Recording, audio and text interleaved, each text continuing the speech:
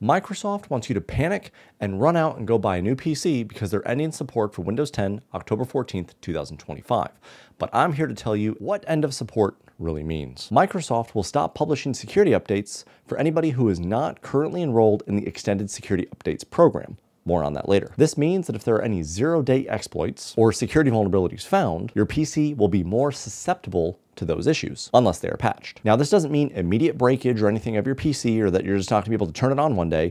It just simply means that there will be an increased risk of problems if these issues are not addressed. End of support also means that there will be no more technical updates or program feature updates within the Windows 10 operating system for the rest of its lifespan. And this is nothing of concern. Now, when it comes to the extended security updates, or ESU for short, there's a handful of ways to get them. But in short, it's been found out that Microsoft is going to offer free extended security updates to any single Windows 10 user. That's a win. I've offered a full video tutorial that's going to be linked in the description below, and maybe a card up here as well, so you can know exactly the process to get extended security updates for free for your system for the first year. Let's talk about the real risks though, and why running an outdated operating system can be a problem. Most infections and problems actually come from found and exposed security vulnerabilities on every single device that is connected to the internet in some way. Nothing is fully secured from this. You hear about exploits happening and being found every single day, from things that are small, something on a device that you might have, your iPhone, Android, or something like that, to sometimes big bank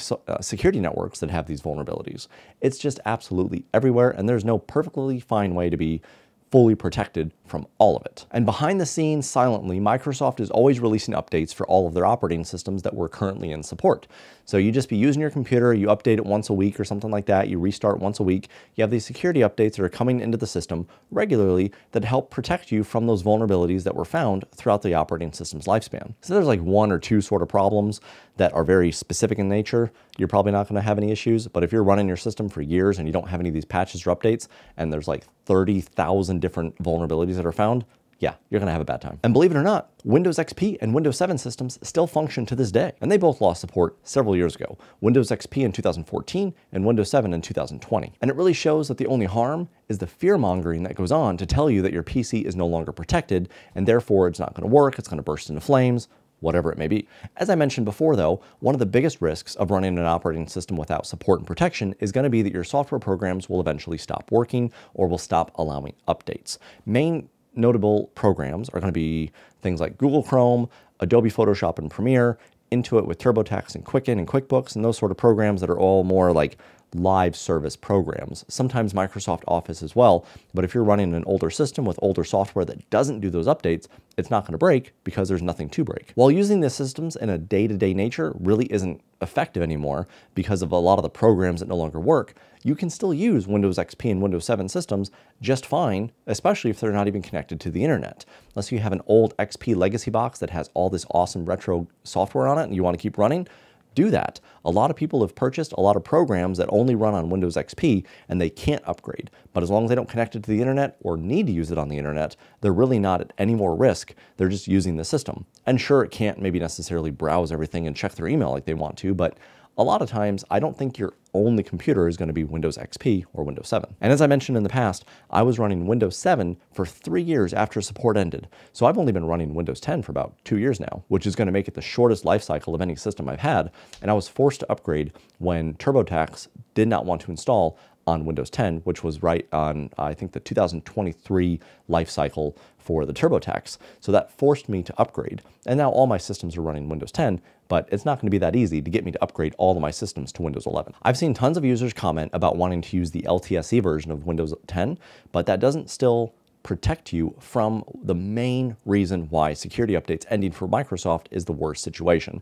It's because a lot of these program manufacturers, like I mentioned in point number 2, will choose that you can no longer use them on that version of Windows 10, no matter if they have support from Microsoft or not. Plus, if those operating systems, like the IoT version, are more locked down because of the business sort of deal that they're supposed to be made with, you're not going to be able to necessarily run those software programs anyway. It's a very niche use case scenario for those types of versions of the Windows operating system. And you may be asking yourself, well, what is the Don's new plan now that some of this stuff has changed a little bit? And it's not really all that much. My main preferred option, as notated in this video here, was going to be, I was going to just do option 1, which was do nothing. But now I'm going to be doing option 1, which is nothing, but with a little bit of something. After discovering an easy way to get the Microsoft Extended Security Updates for free for the first year, that's going to be my main option, because I know that I can get those security updates and I'm not going to have to worry about anything for the first year easily. Microsoft may still extend the next 2 years of the Extended Security Updates for free for the same methodology, or not. We won't know anything, same with Microsoft not knowing anything until we get to that point. So in conclusion, I don't think we're going to have anything to worry about for the next 3 years with Windows 10. I think that all of this fear-mongering is just going to be something to get you to buy a new PC and help you move to a new PC. But at the end of the day, if what you're running works and works well and you're protected, you won't have any of these problems. I definitely recommend getting the extended security updates though for the first year, and more so if you can, especially if they're going to be free. Because free updates essentially means that the end of life isn't even really end of life. They're just kind of moving over to this new thing to try to sunset it. And they did offer the extended security updates for Windows 7 and possibly Windows XP. And that's why Windows 7 still worked for me for 3 years, because they offered 3 years of support after the end of date expiration. I just didn't even really know about that. That's boring. You're boring everybody. Quit boring everyone! Anyway, so take it from me. The real risk and what it really means when Microsoft ends support for their operating system is not as big of a deal as everybody seems to think that it will be.